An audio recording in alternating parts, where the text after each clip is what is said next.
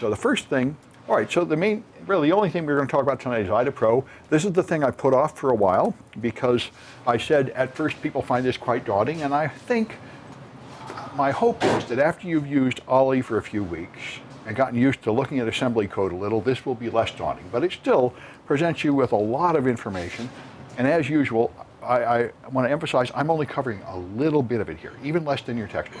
We're doing like the first 1/3 of the project. The textbook gives you one project, and we're going to do the first 1/3 of that project, and then some more easier projects from CTF.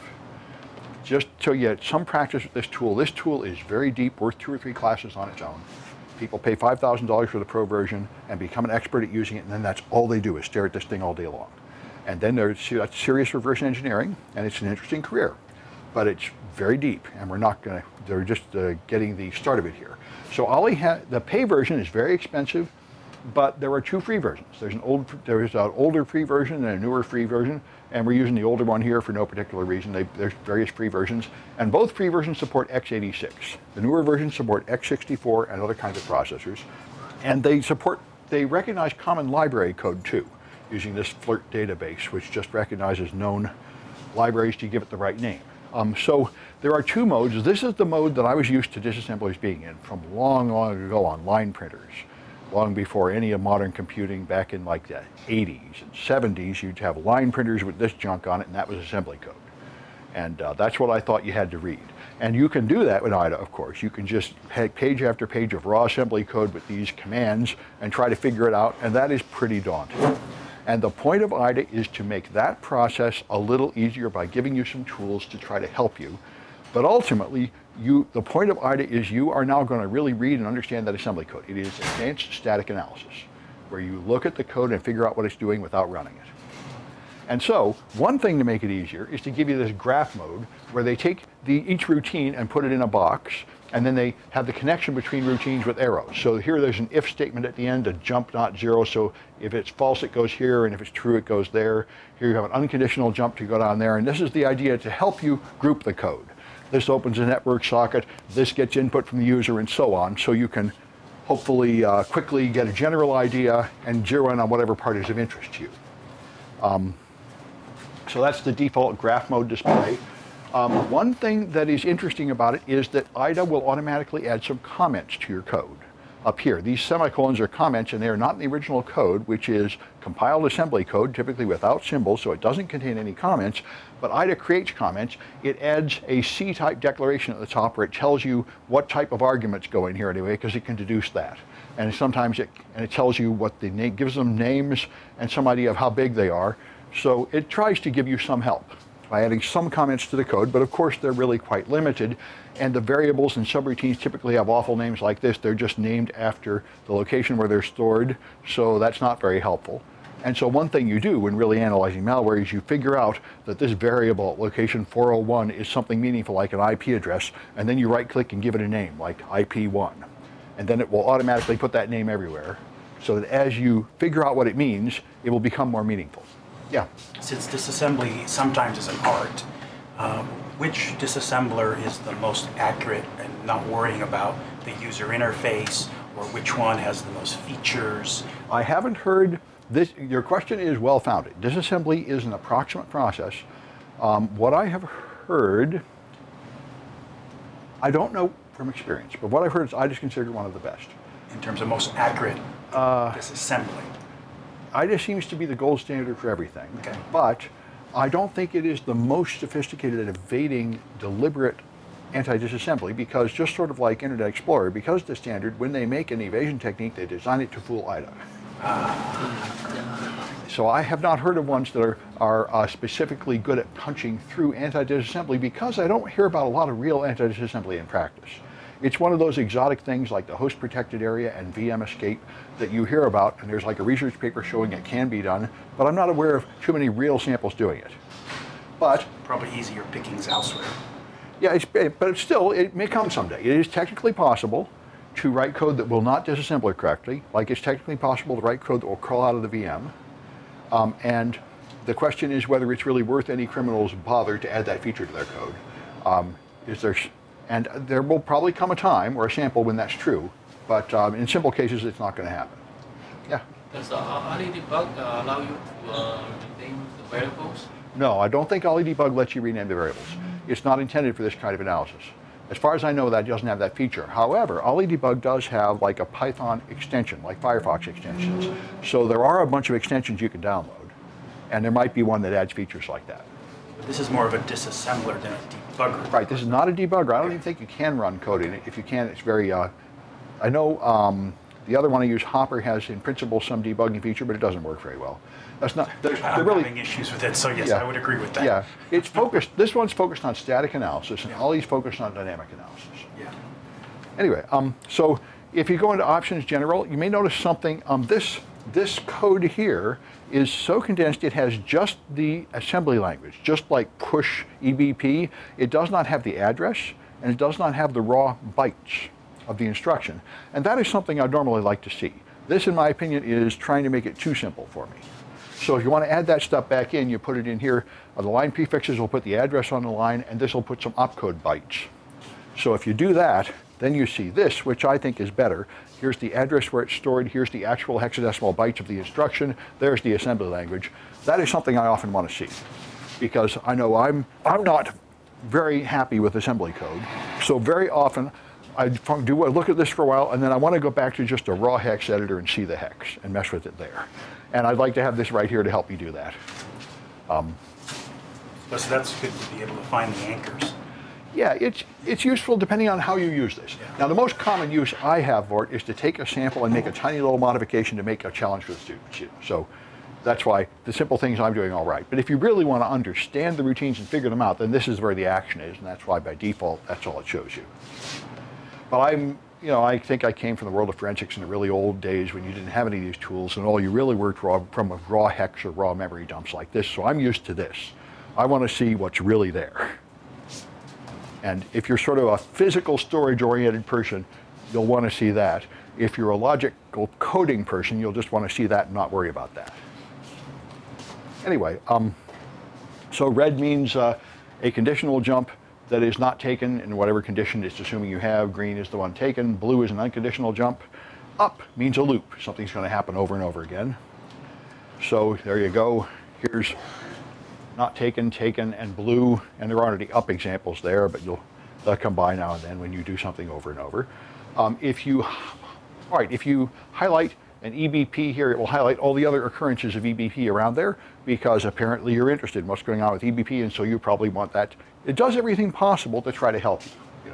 This is like, I've read science fiction books, which I think are coming, where kids of the future get that kind of paper book and they say, why don't the letters read when I poke them? Why doesn't they highlight? Why doesn't it give me the definition? How can anybody get anything done on this stupid thing? And this is the way, it's a smart reader to try to help you with all these features.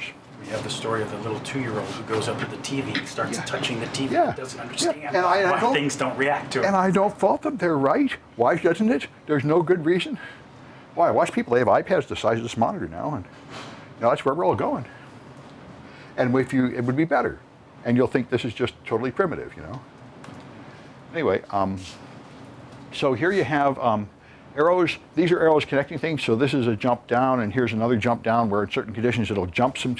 It tells you what section you're in. Remember, we got text and data and R data and relocation, these various sections. Then you got an address. All Windows programs think they are at 400,000 hex. It's a virtual address. They're actually relocated to all different spaces in memory, but they believe that's where they are, and they refer to everything by those virtual addresses, which are offset by some constant by the operating system. And then you've got the real code here, and then you've got these comments, which are also generated by IDA Pro. So here, you pushed the address of something up on the stack, and then you called a subroutine, and this address pointed to a readable string. So if it points to a string, IDA will tell you what the string is here. Success internet connection carriage return. So it is going to do something with that string, like put it on the screen or send it out a network socket or put it in a log or something.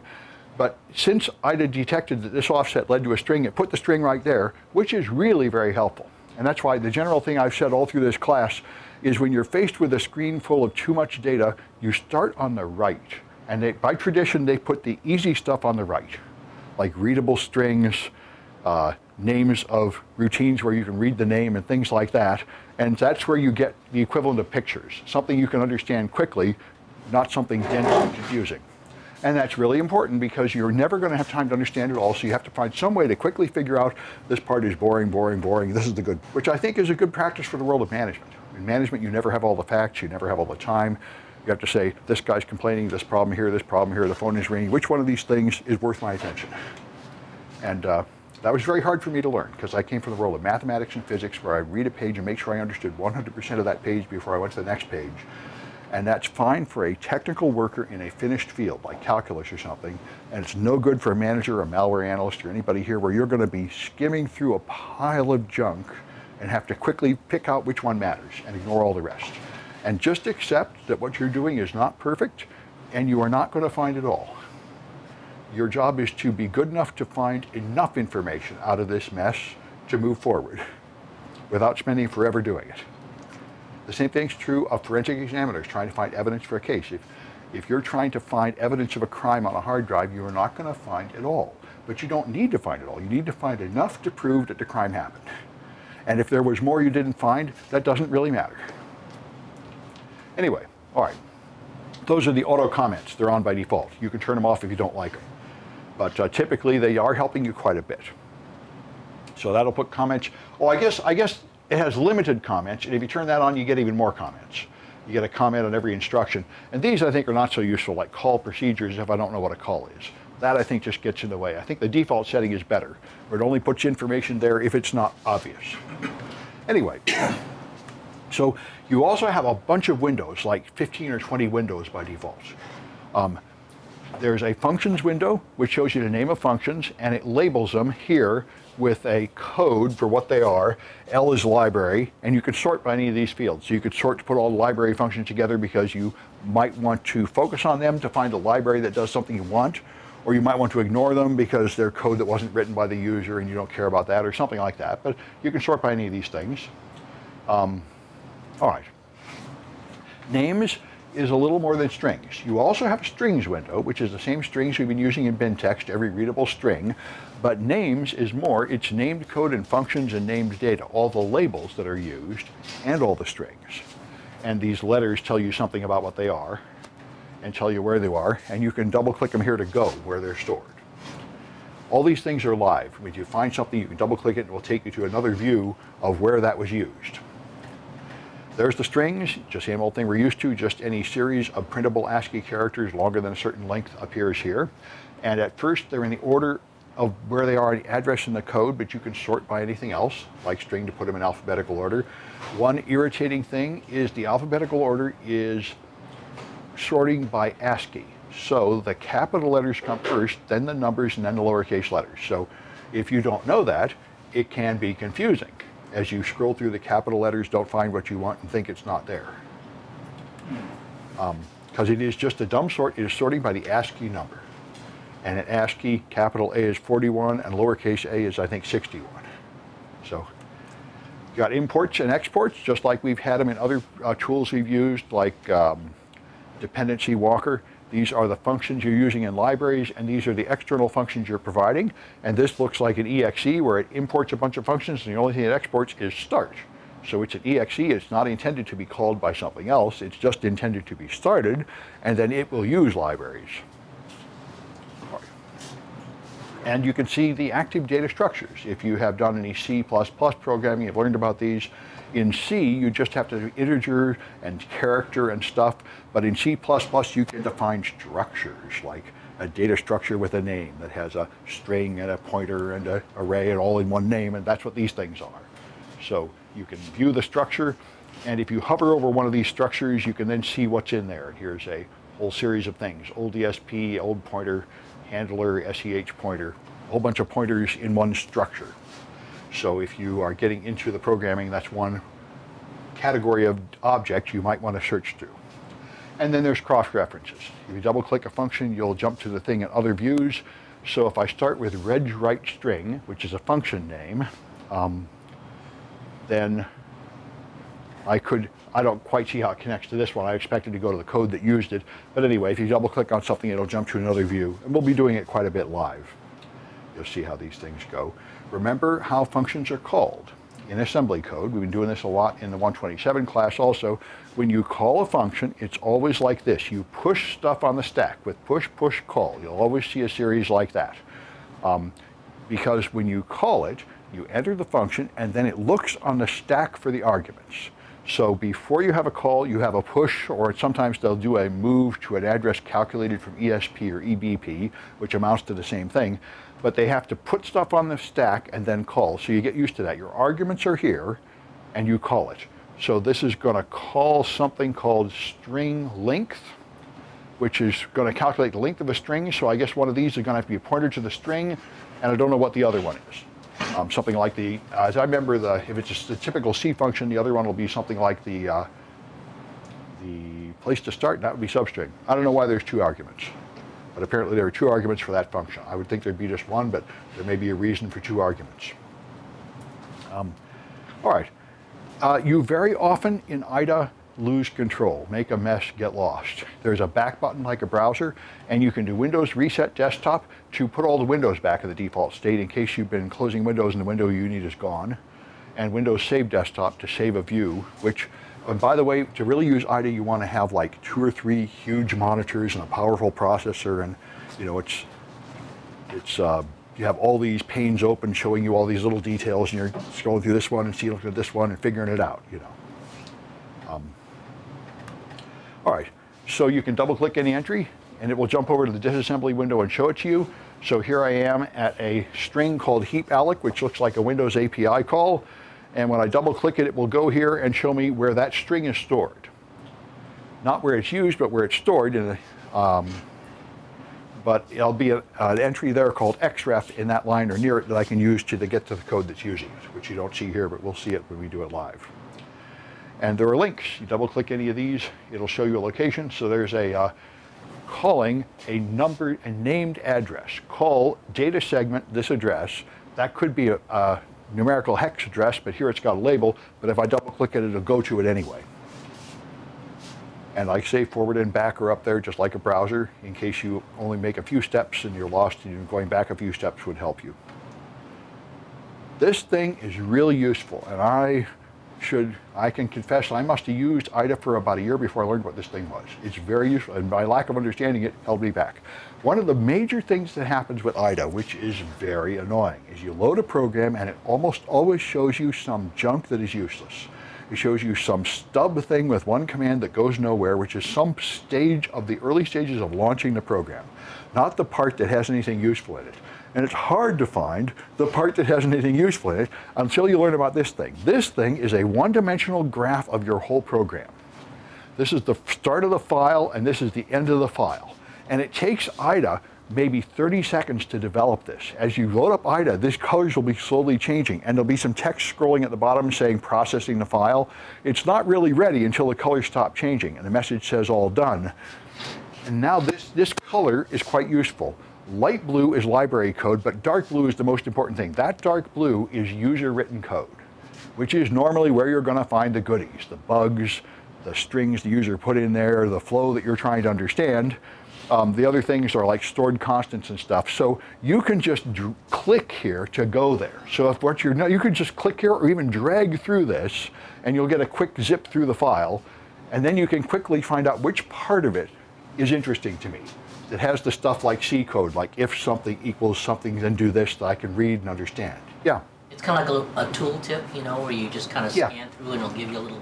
No, what happens is when you click on this, it'll appear in the other window, the code there.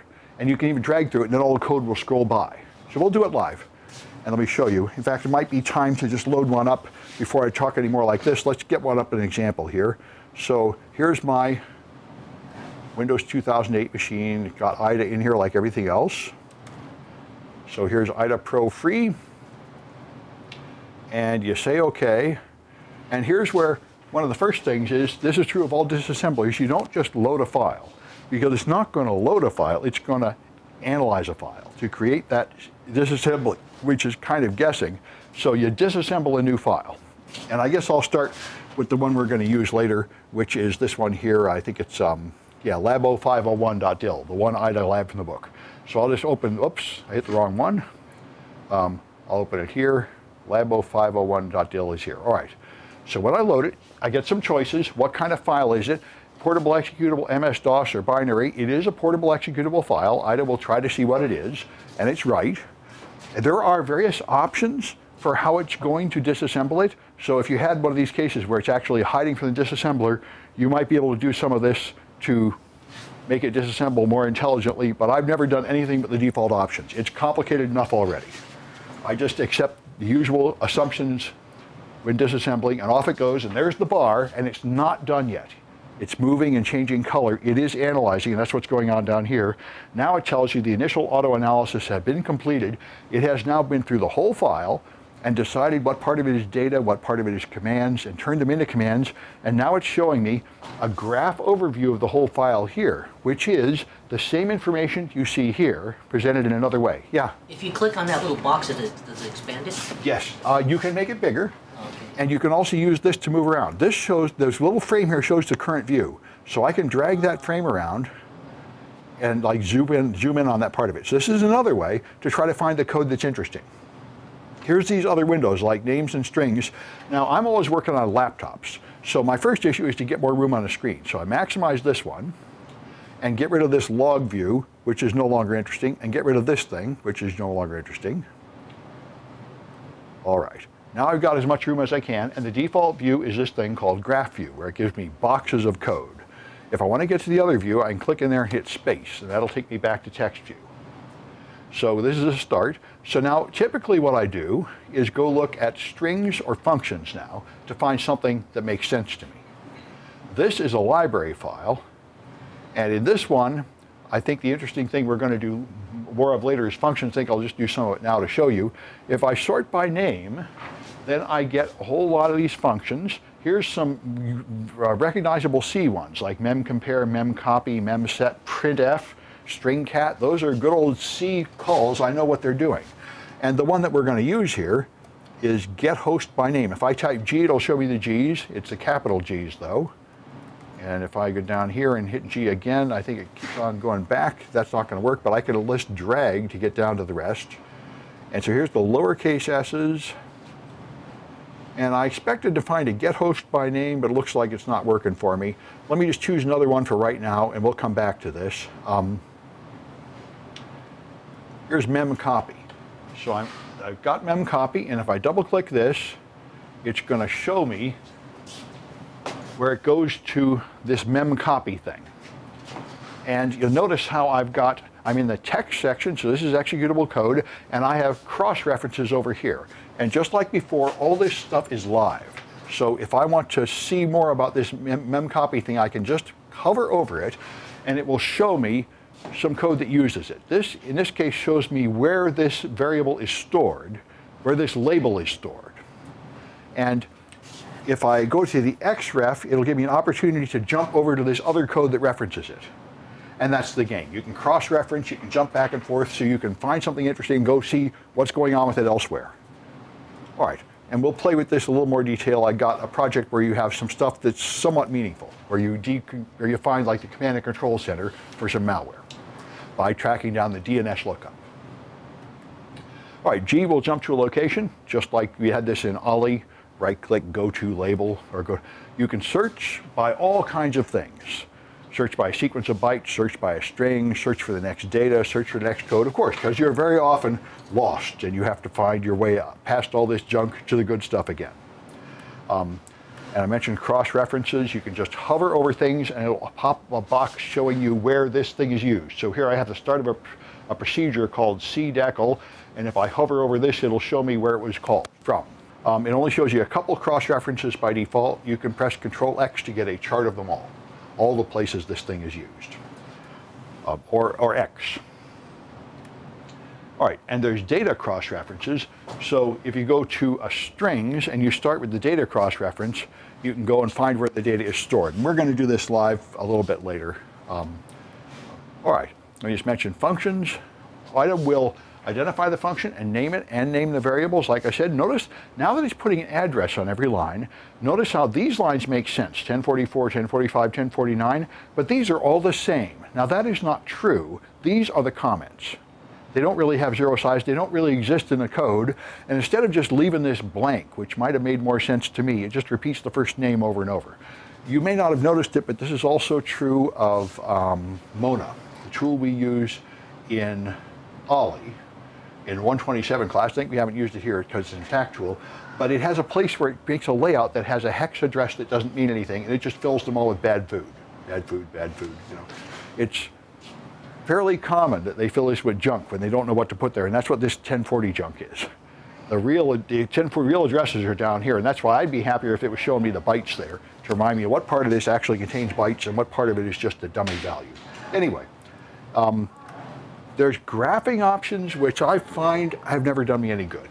These are attempts to somehow graph some portion of it in a different way. There's like 5 ways to do it: function calls, xrefs to, xref from, and I find them mostly baffling. Flowchart and function calls seem to be obsolete, and xrefs2 will show you the cross-references that get to this function. So one thing I thought was kind of fun is I did this in calc.exe, the Microsoft calculator, and the only thing I got out of this is it calls something called check Windows genuine status, which makes me feel like they actually, Microsoft considered making calculator not work if you didn't have a license key. I don't think they actually implemented that, but it's in the code. This is like if you read the news articles, they'll often talk about a patent filing. Apple filed a patent to like see through the wall and send you a different ad depending on what room you're in. They said Apple's going to invade your privacy, and probably what Apple's going to do is decide that's not such a good idea. But you know, clearly at some point somebody thought of tying the function of calculators to your Windows activation status. Anyway, here's cross-refs from, so you get to see from check Windows genuine status, you get to see where it goes after that, and you might be able to try to figure out what it's doing. So these are one possible way to get someplace in the code. Haven't done me any good, but I haven't done that much in-depth IDA stuff. And then there's another xref chart that shows you more. Anyway, so you can enhance your disassembly, like I said, but if there is no undo for this stuff, so if you mess things up, you got to start over. You can rename locations, like I said. You can take some name like sub 41000 and give it another name. Of course, it has no way to know if you're right. And you could do something like name a bunch of them all the same name and make a mess of your code, so you can't tell them apart anymore. So you got to be careful. And whenever there's no undo, I always save version 1, version 2, version 3, version 4 to make my own undo, the old days. I got used to doing all this long, long ago before there was undo. So I always had a naming system. 1, 2, 3, 4, 5, because I often find on number 5 that I've been doing it wrong since number 2. So throw that away and go back to number 2. That's the way it is. That's why a guy comes in and says you made a terrible mistake, and I say, well, you know, we all do. That's life. There are too many things going on, you can't get them all right. Anyway, so I hear they're going to manipulate things. So here you've got var 598 and arg4, and over here you've figured out that var 598 is a port number and arg4 is the port number as a string. So you can relabel it in one place and it'll label it everywhere else. And as long as that's true, you're helping yourself understand things. If it's wrong, you're helping yourself get more confused, but IDA's doing what it can to help you. You can add comments with a colon or a semicolon. A colon will put it in one line, and a semicolon will then echo that comment to all cross-references to this point too, so that your mistake will be magnified. And you can format things. It's going to show you everything in hex, but if you'd rather see it in base 10 or something, you can right-click and choose a different presentation of that static number. That's true of almost all these tools. And you can use named constants. So before symbolic constants, I send a 3, a 0, and a 1. But after symbolic constants, I know this is file attribute normal, open existing, null, because I know which API it's calling. And then I put the official Microsoft names on them. And you can get plugins for IDA, just like for Ollie, just like for Firefox, just like for Chrome. There's a community writing more plugins to do things like decrypt things and find format string vulnerabilities and so on. In both assembly code and C code, format string vulnerabilities are quite easy to find. That's just where something is printed without a format string, so it's pretty easy to find a certain kind of print statement that doesn't have 2 arguments, when it should. So it's surprising how this vulnerability persists when it would be so easy to stop, but that's true of most of them. All right. So I think I'll do some Kahoots, and then I'll just demonstrate a couple of projects that you guys started. Let me find my Kahoots here. So, which feature shows instructions in little boxes connected by arrows? Okay, that's graph mode, they call it. All right. Which one shows user-written code as dark blue lines?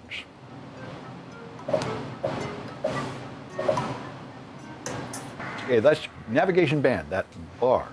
Little line is some dark blue line is user-written code. All right, what kind of code cannot be assembled with the free version? Disassembled with the free version.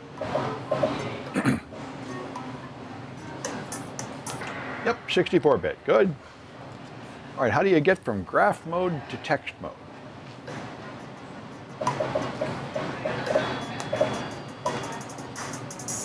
All right, spacebar will do it.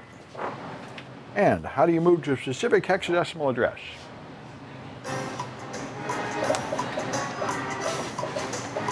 That's G. All right.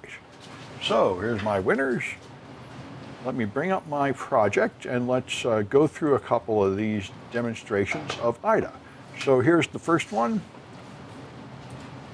All right, and there's only one lab in the book on IDA, and this goes through about the first 1/3 of that lab is all.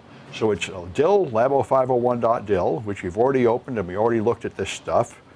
And let's start with the graph mode options, which I didn't do. Notice if I hit spacebar and go back to here, you notice this is the default view where all I get is the assembly code and the comments, nothing else.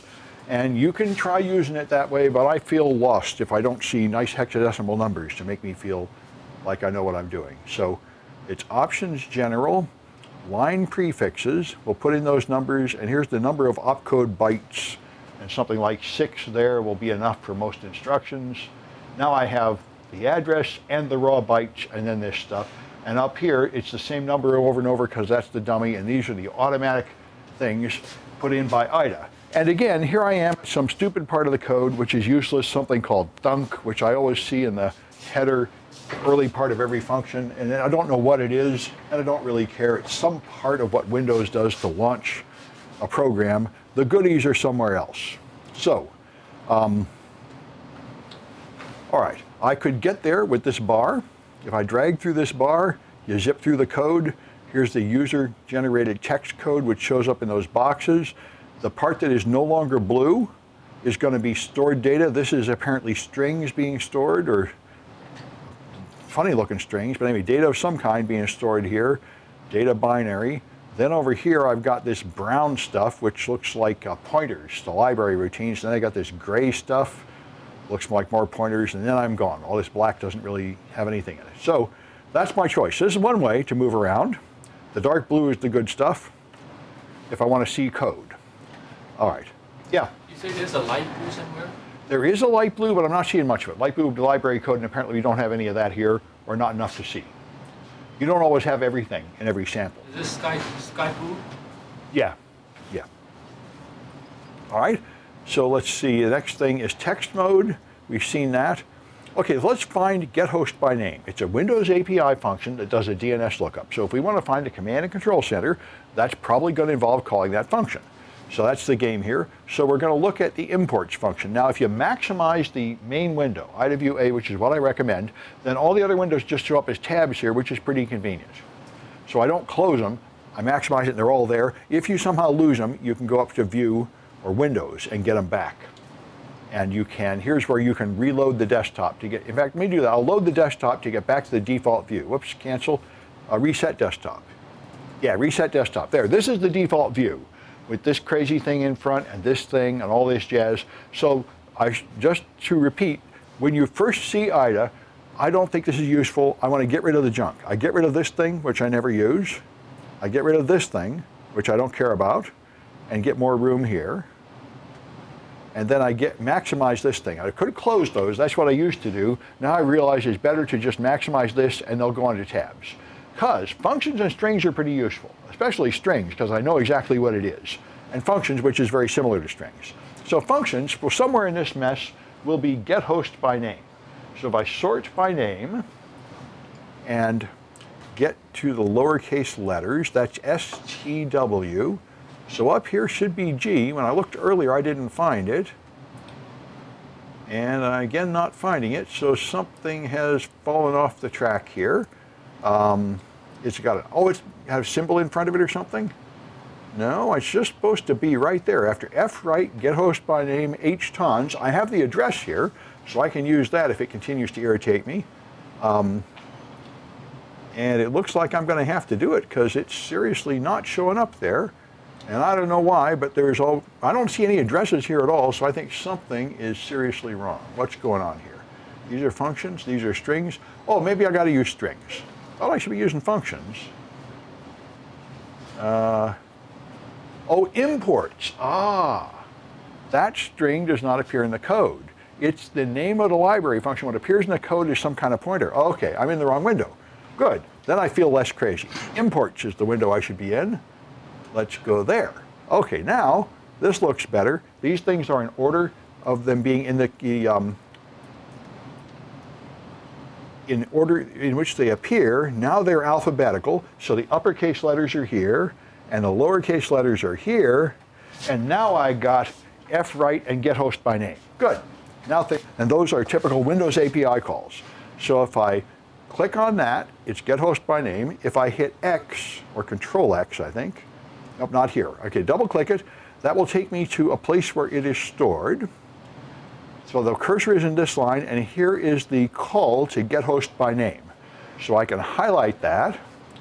Maybe I hit X here. Yeah, there's where you, now if you highlight that and hit X, now it will show you every place that is used. Call get host by name is used 9 times. So there are 9 places where it does a DNS lookup. And I could now double click them to examine them one by one and figure out which one is interesting. And I'm going to just save time by telling you it's the third one from the bottom that turns out to be the one that calls the command and control center. So we're going to go there. So I double click the third one from the bottom, and now I get to the code that does that. So it pushes a pointer to a name on the stack, and then it calls get host by name. Now, if I want to learn more about what happens here, I can hover over that and it'll refer back to where I came from. And let me go back to my instructions and see where I want to go next. So I did that, I went here. So there's an address called off 100.190.40, and if I double click it, it will show me the data that's stored there. So this is it moved the address of this variable into EAX, then it added 13 to it, and then it put that value on the stack.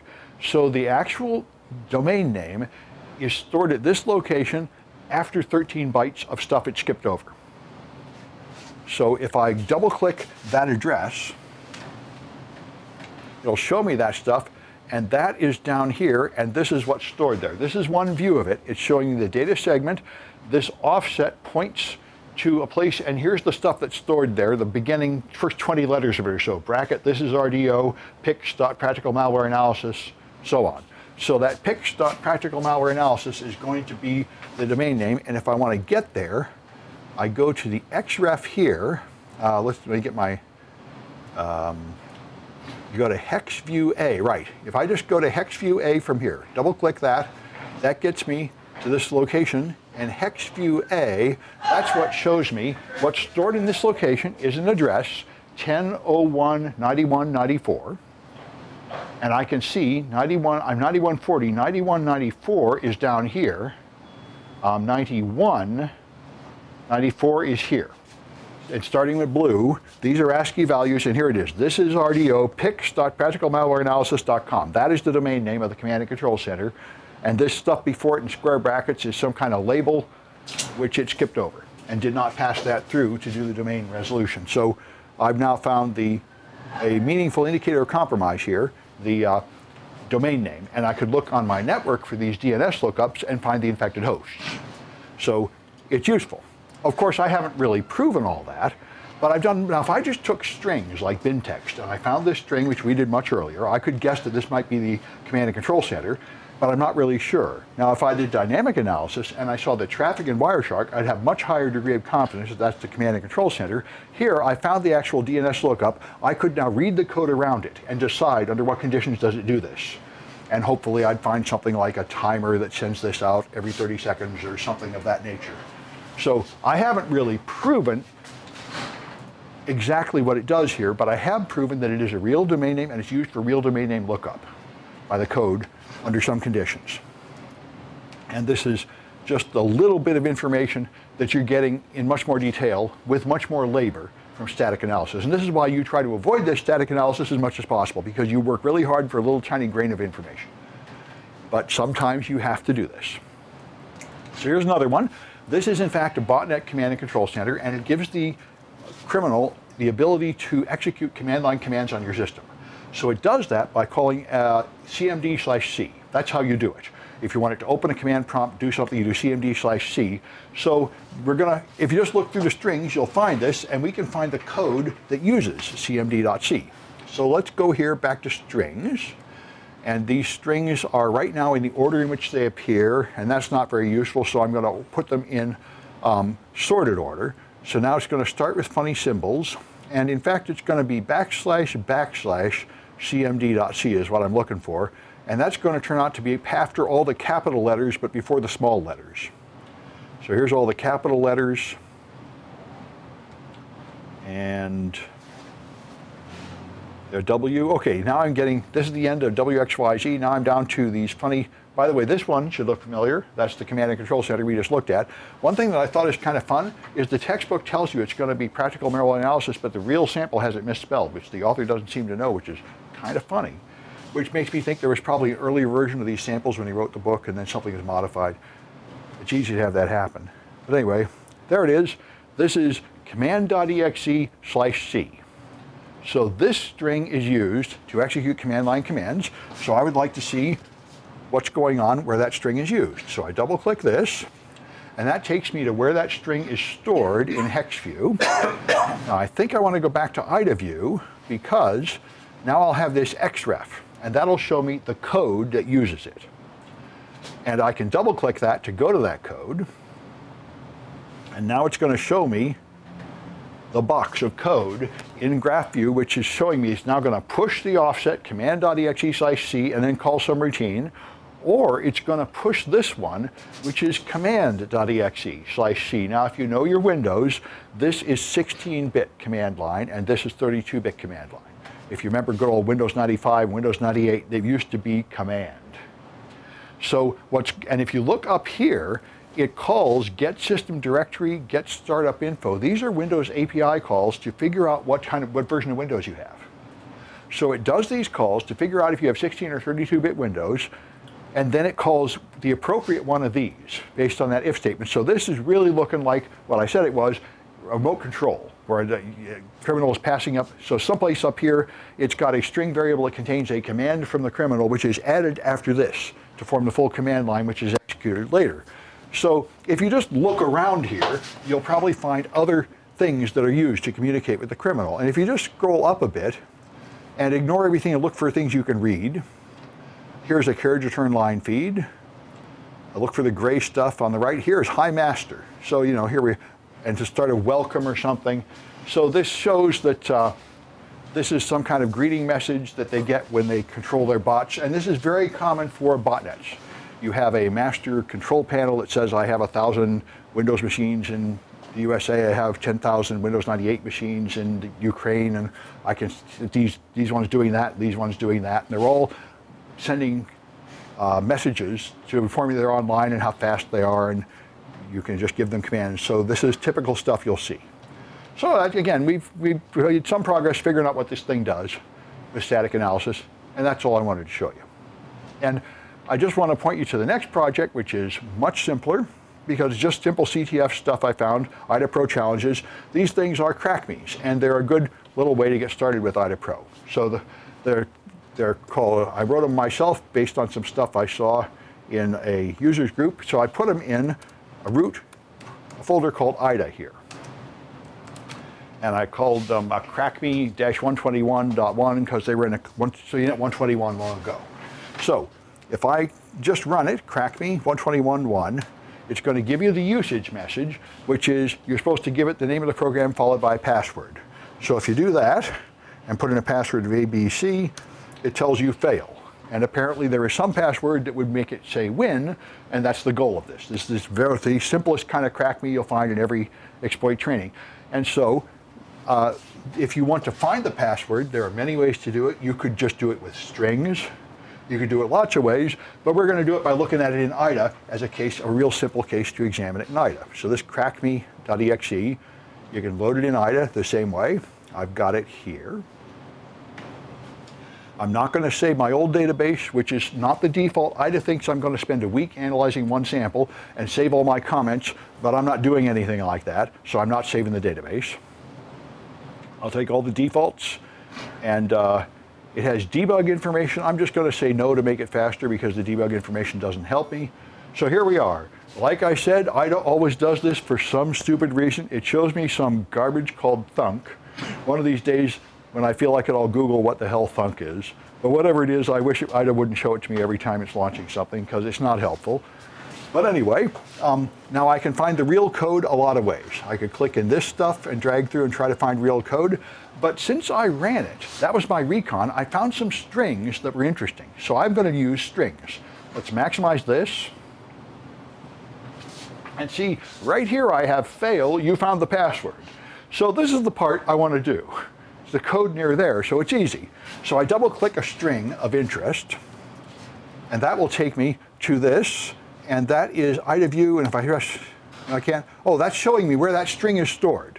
So here's the string like that says fail. Here's the cross-reference to the string. If I hover over that, it shows me the code that uses it. If I double click, it goes to that code. And now I'm able to totally see what's happening here. And again, I really don't have to read the assembly code very much.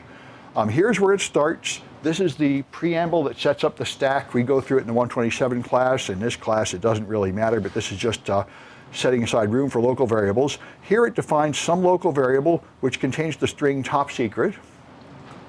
Here, and then it takes something and compares it to that string. It calls some subroutine. I don't know what it does, but I can guess it takes user input. Or to be more exact, it harvests the first parameter from the command line. And then it compares two things, and one of them is this string called top secret. And if the comparison goes one way, it says you found it. If it goes the other way, it's going to go over here and print fail. So obviously the password is top secret.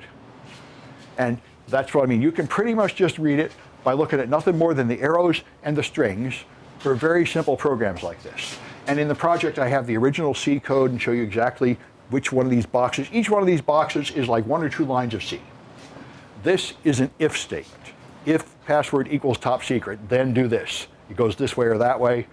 And so you should get used to understanding what C structures look like in assembly. That's how you read it. You recognize patterns that mean something sensible. So apparently the answer is top secret. And so that would be crack me top secret. And now you win. So that's the joy of simple crack me's in IDA. And these are based exactly in difficulty and kind on ones I did for the an international malware analysis workshop I did years ago, the Honey Nut Alliance. And so there's 4 of them that keep getting harder and harder. So, and you can get them all with IDA Pro, of course, but each one adds a little more confusion. And so they're worth extra credit as you do these. And I was a real wimp. I never learned how to compile C worth a damn on Windows using Visual Studio. So if you don't know what you're doing, it needs this stupid dill you don't have, so I just put the dill there. This is totally unprofessional. There are better ways to do it, but I didn't know them. Anyway, so there's a whole series of crack me's, and when you crack them, you can get extra credit. All right, and that'll give you a little bit of practice with IDA. May not make you an expert at all, but it'll hopefully make you so you're slightly better than just lost in IDA. And that's as far as we're going to go into IDA in this class. And so next week, we will, I think this class does not get a week off. This is, I'm right, next week we're going to talk more about recognizing C code constructs in assembly. And then we'll get down to kernel debugging in a couple weeks. The kernel debugging projects are already up. I put them up, it's a lot of fun. So there's enough projects to keep you out of trouble for a while. All the projects for the whole month of October are up. And they're only going to add maybe 2 more for the whole class here. If I count with anything else, it'll be extra credit. So any questions about anything? Okay, I'm just going to clean up and go up to the lab. I'll help anybody up in Science 214 for a while.